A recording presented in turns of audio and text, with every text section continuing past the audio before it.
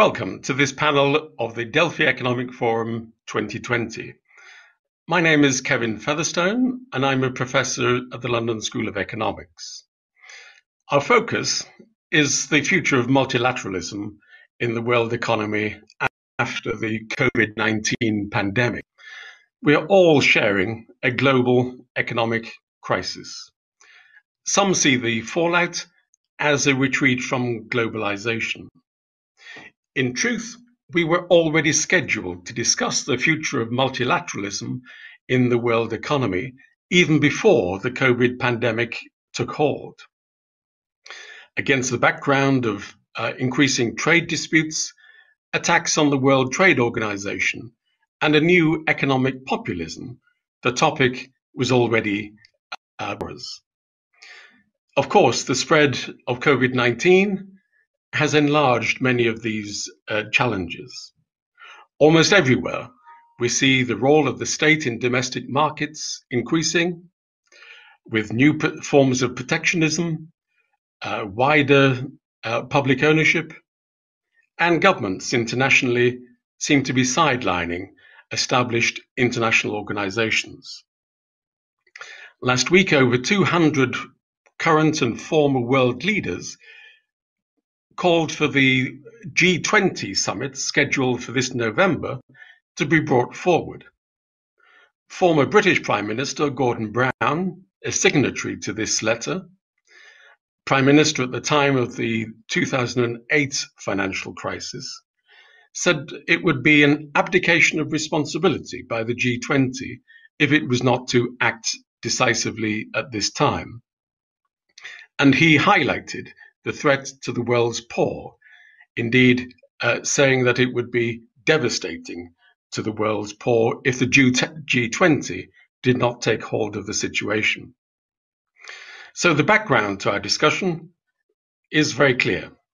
We have forecasts of falls in international trade, a major loss of GDP around the world, governments moving to greater protectionism, economic activity moving away from the global networks that had become so familiar, global institutions being sidelined, and seemingly an absence of international leadership.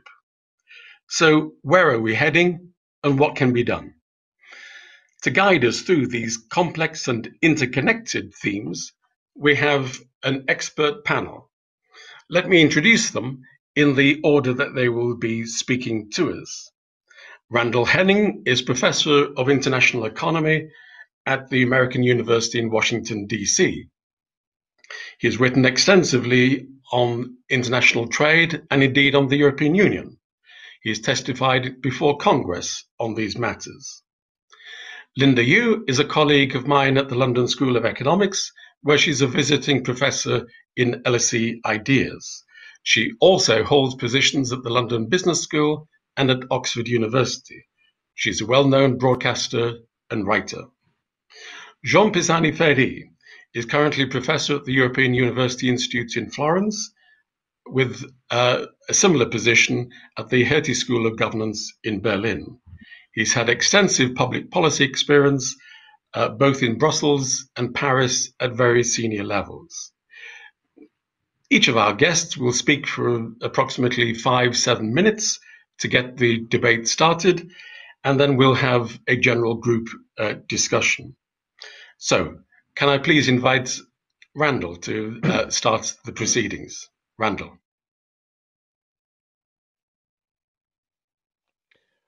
Thank you very much, Kevin. I appreciate your bringing us together in this way, and I thank the Delphi Economic Forum for organizing this conference. I hope that we'll be able to meet in person in Delphi at some point in the not too distant future.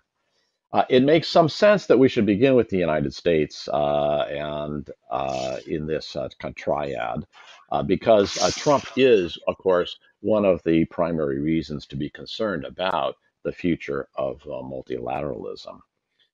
This president has pulled the United States out of, or threatened to pull the United States out of, or halted the funding to at least 15 international organizations and major agreements.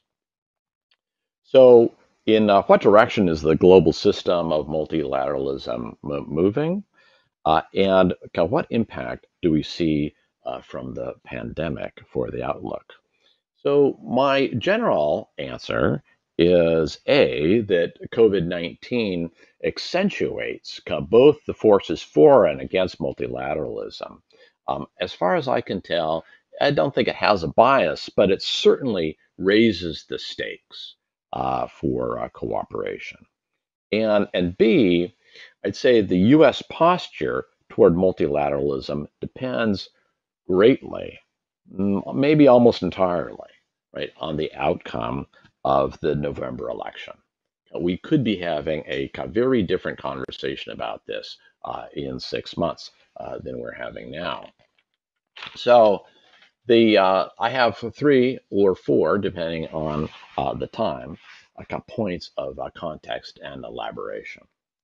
So first, I'd like to say global multilateral institutions, right, have been under stress for quite some time, right, from competition from new organizations such as preferential trade agreements or regional financial arrangements, so that international cooperation in various issue areas has been underpinned not just by a single global lateral institution, but rather by clusters of institutions, which many of us would refer to as regime complexes. Right? And these complexes offer the hope that cooperation might be resilient in the face of populist nationalism because some modes of cooperation could take over from the institutions that are eviscerated or attacked by nationalist governments. Trump's attack on the core institutions of each cluster, say the WTO in trade, the World Health Organization in health, even questioning NATO, right, puts this hope for resiliency to the test. The second point that I would make is that Trump's attack on multilateralism differs across the issue areas. Right? The World Bank and the International Monetary Fund have, for the most part, avoided the worst. Uh, for those institutions that have been in Trump's sights, China seems to be a primary motivating factor. Right? In the WTO, the administration has crippled dispute settlement by dismantling the appellate body. We can expect this dismantling to be a prelude to new trade conflicts that the administration might wish to launch. COVID-19 creates, of course, right, a compelling case, a compelling functional case for cooperation on trade in medical equipment, on intellectual property, and in vaccine development. But it wouldn't be realistic for us to expect the administration to take a cooperative approach in these areas. Instead, it sees greater gains to vaccine nationalism, for example. But, right, and this is my third point, the election can change U.S. policy quite dramatically. Right? It may be true, right, that Democrats do share some of the grievances toward China, some of the same grievances toward China as Republicans and Trump. But make no mistake about it, these two approaches are fundamentally different. Right? The present Republican Party exhibits a strong sovereignty jealousy. Democrats are far more open ideologically to institutionalized cooperation internationally. In fact, I'd go as far as to say that the Democratic agenda will need international cooperation to achieve many of the economic and financial goals within it. Climate change, digital regulation, financial stabilization, global economic recovery, immigration, right? These will require support for the multilateral institutions, right? Democrats will confront China on many of the same issues the Republicans do, right? And we could add human rights in Hong Kong to that list. But they will seek to engage China directly, right, in order to make the red lines clear and avoid miscalculation that could lead to crises. And they're likely to pursue a coalitional strategy vis-a-vis China, right, in which institutions and agreements like the Transatlantic, Trans-Pacific Partnership um, uh, had been, right? These agreements will be integral to the strategy. So the final observation I'd make is that the progressives, right, on the left side of the Democratic Party are going to have to come to terms with international institutions, which some of them have criticized in the past. Bernie Sanders, Elizabeth Warren have been critical of the International Monetary Fund, the WTO. Much depends on their recognizing and accepting of the transformations that, for example, the Bretton Woods institutions have undergone in the last several years in terms of the climate change agenda, the environmental, anti-corruption, and the social justice agendas. Today, these institutions have changed greatly. Right, we're no longer working with our grandmother's International Monetary, and a change in the U.S. In U.S. politics could bring the United States policy much closer to the European Union and European preferences on these. So expect an outreach to Europe from a Biden administration, if we have a Biden administration. I have a couple of other comments related to the G20 and the G7, but I'm going to defer to my co-panelists, and we'll save those for later on in our discussion if we have time. Thank you. Thanks, Randall, very much indeed. We'll no doubt pick up those remaining themes in the discussion later. Linda. Thank you very much, Kevin, and thank you to the organizers of the Delphi Economic Forum. It's lovely to see how quickly we've been able to move online, but of course, I think we all hope we will be in beautiful Greece before too long. So I think I'm going to focus my comments a bit more on the economic institutions and perhaps a bit on the competition between the United States and China, which I think will become, well, already is in many ways, a defining feature of the multilateral system. And it is something that I think has been accelerated by COVID-19. We've seen, of course, the backlash against China and the information around the outbreak in Wuhan, the WHO under pressure. I think all of that is adding to a backdrop where the multilateral system itself was already feeling the strain of having a second economic superpower, China, that began to rival the United States in a number of areas. For instance, China becoming the world's biggest trader, China becoming the world's biggest manufacturer.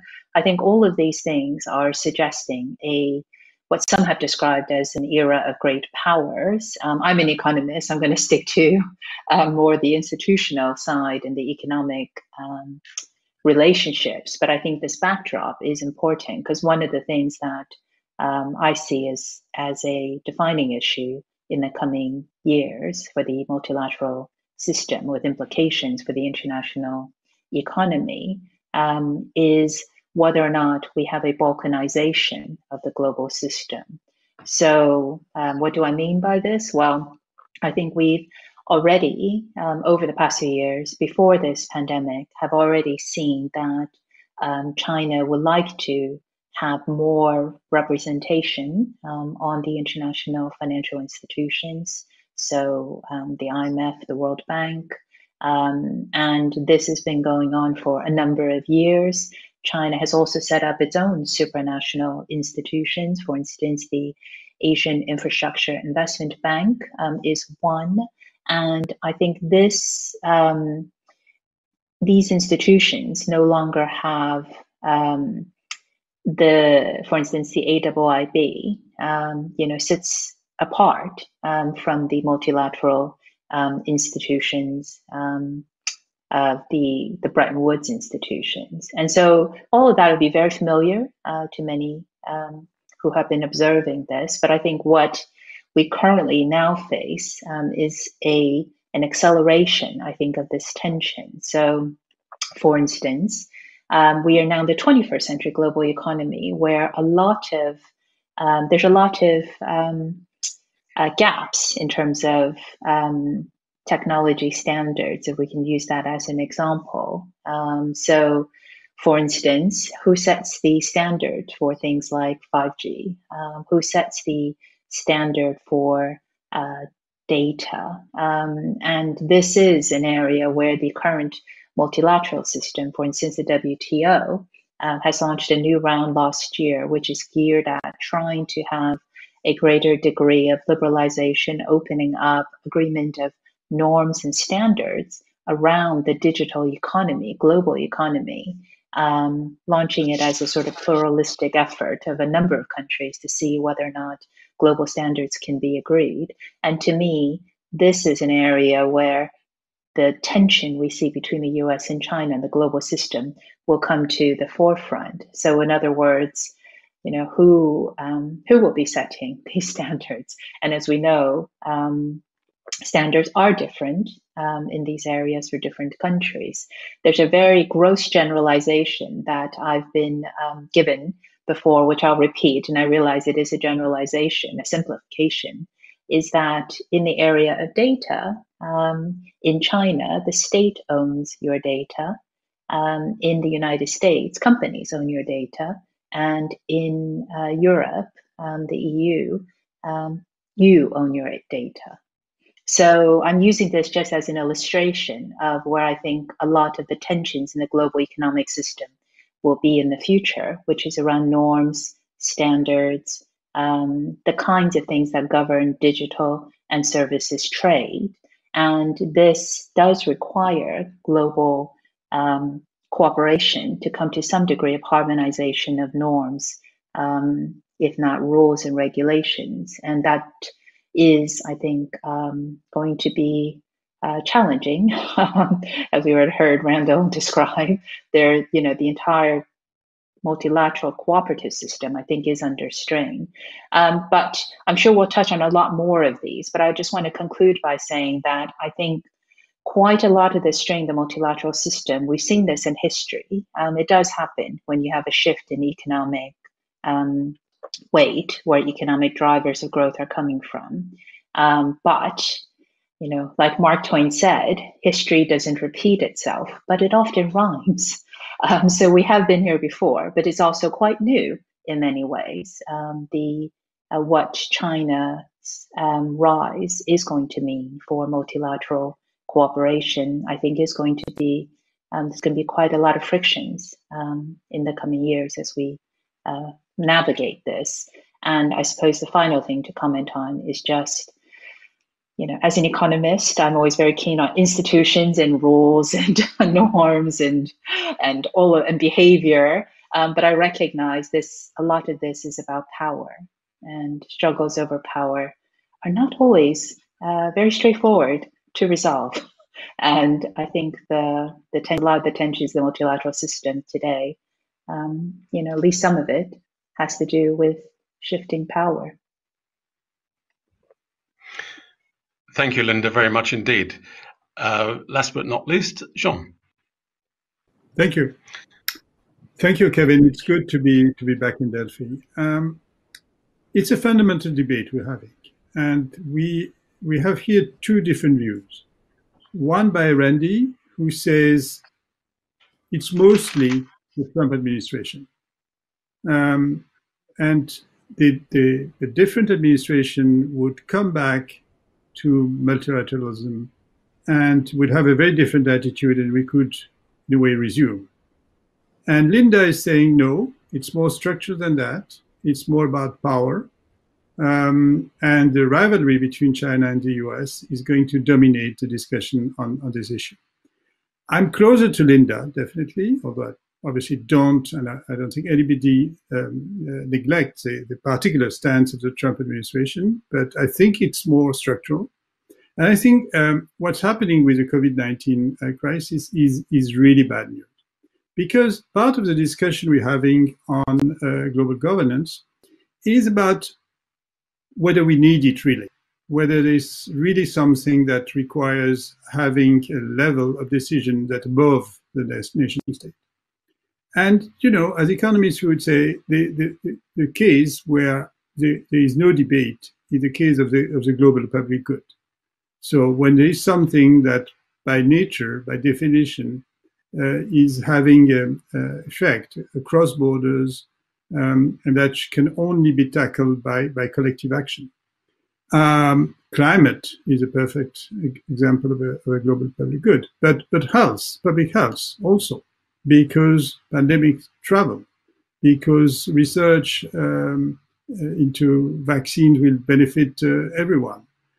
It's not by accident, actually, that international coordination, this was studied by Richard Cooper in an article back, I think, in the late 70s, where he started studying the history of cooperation in public health because he wanted to understand what are the obstacles to international cooperation in the economic field. And actually, it did start in the 19th century with the fight against a pandemic that was cholera at the time.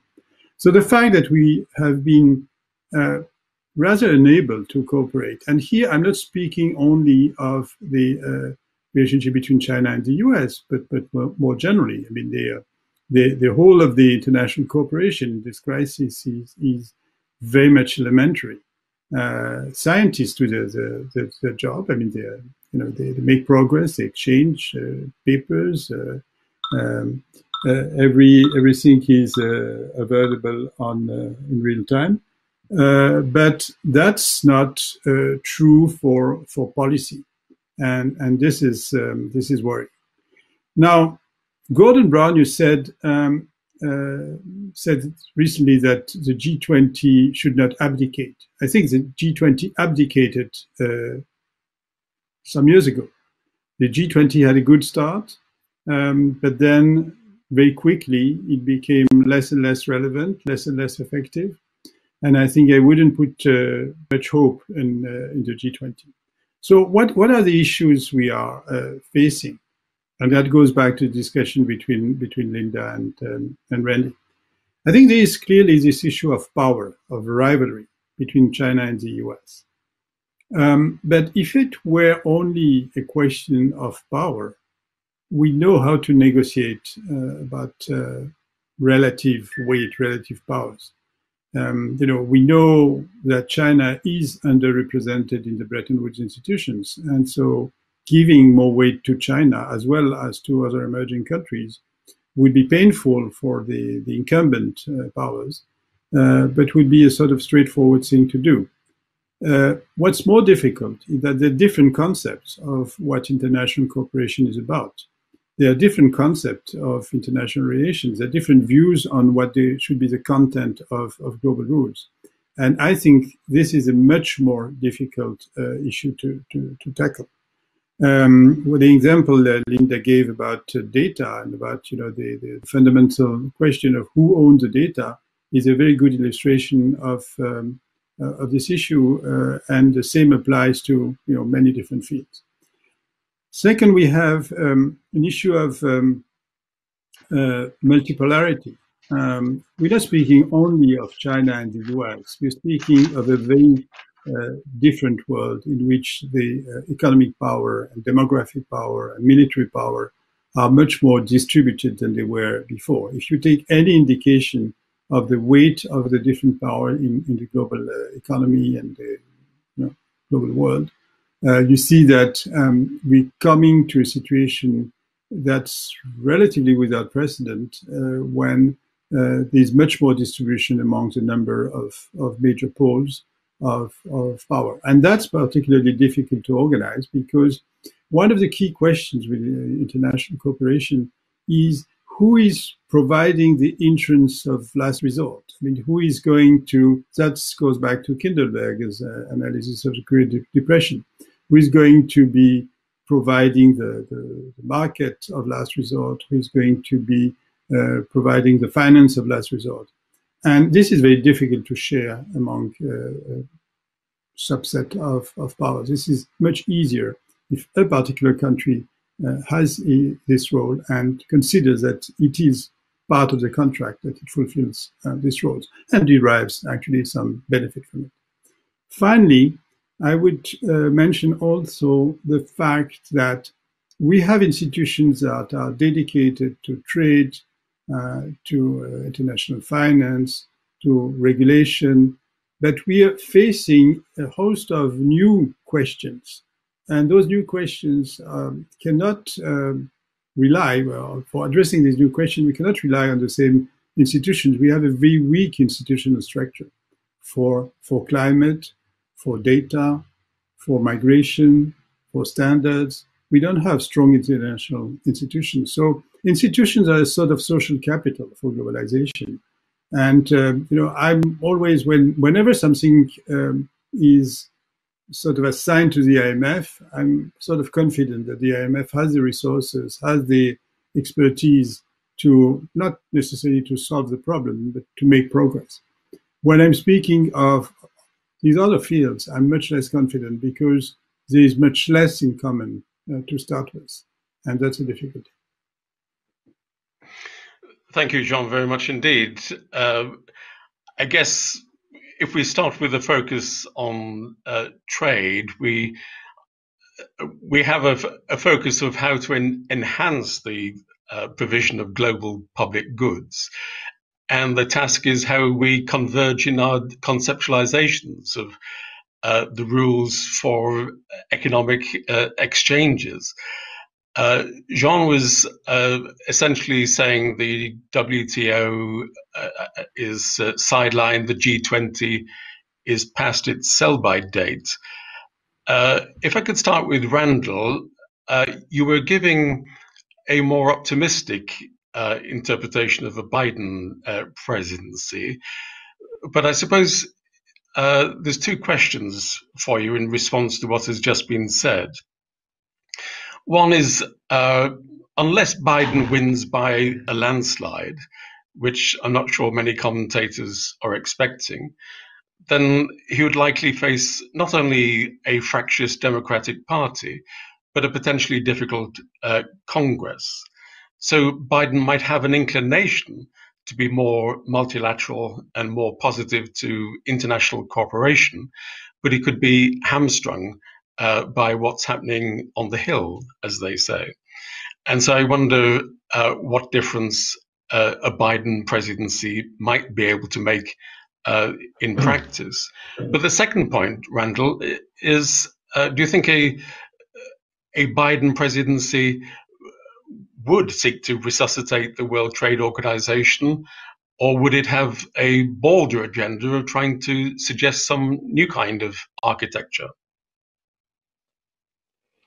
So yes, thanks for those questions. Let me answer that in the context of two larger points. So I do believe that the rivalry between the United States and China is now a structural feature of the global economy, right? And so the change that I see with a Democratic administration in the United States, if we have one, is not that the rivalry goes away or that the rivalry is not pursued on the U.S. side, but that the institutional form, right, in which this takes place is going to be different, right? So first of all, I would expect a Democratic administration not to antagonize Chinese policymakers unnecessarily.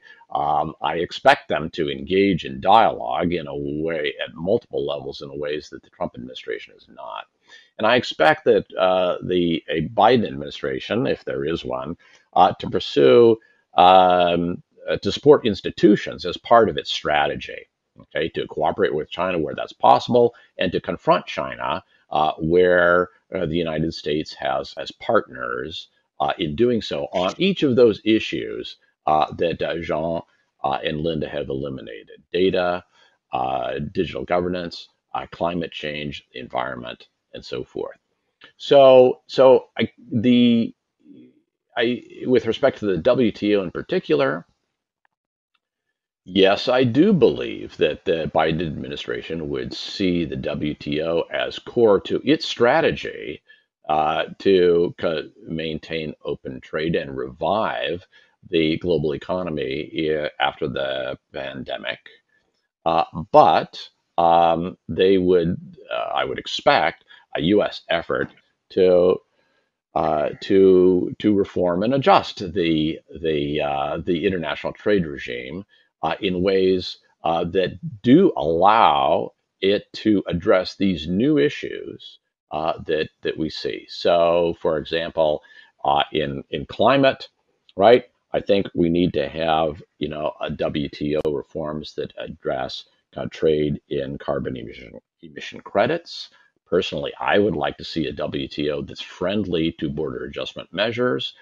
When the EU, for example, wants to put on border adjustment measures to equalize carbon taxes, and I think we would expect a democratic push to make the trade regime more relevant to a progressive agenda on digital governance, data privacy, and anti-monopoly action and competition policy action against the huge kind of mega data companies, right?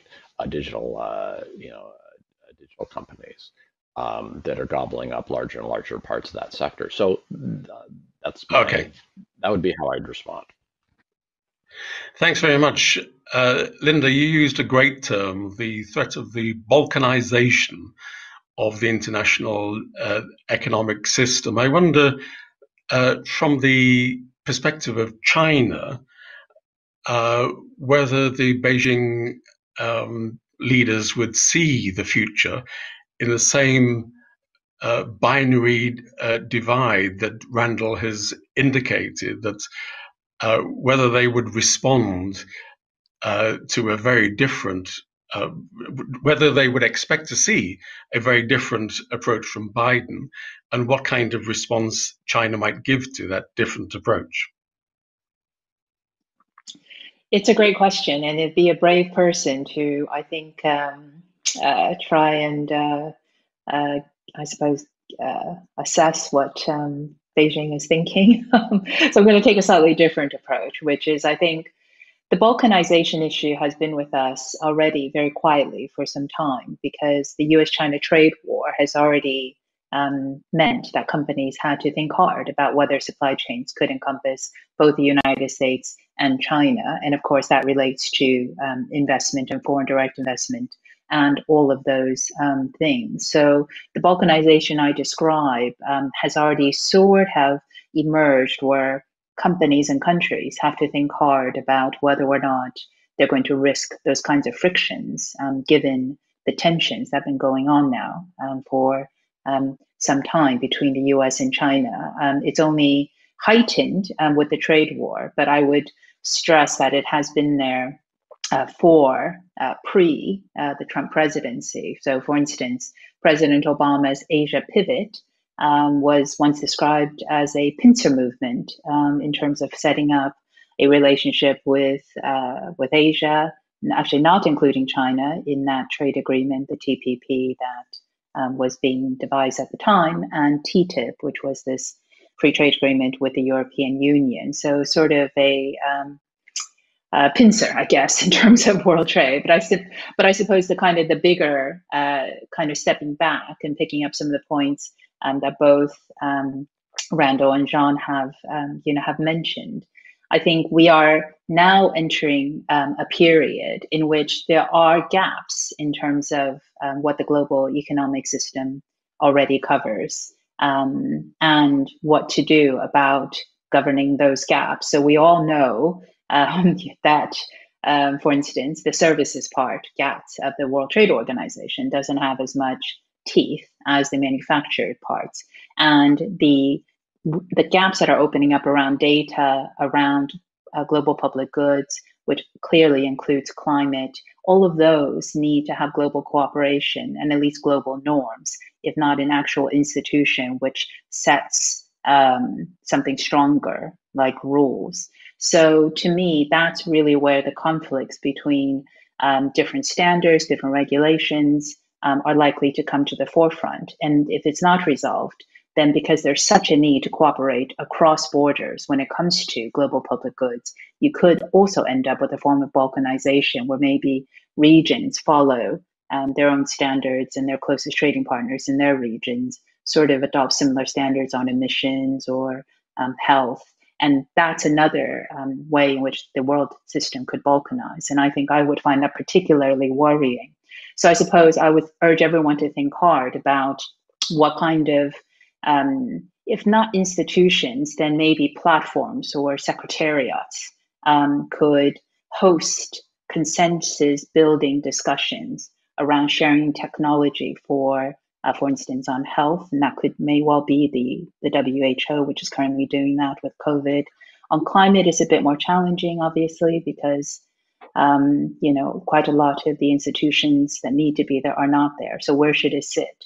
If not the G20, okay. The G7, is there another body? So I think to me, those are the kind of big defining issues we need to think about. Okay.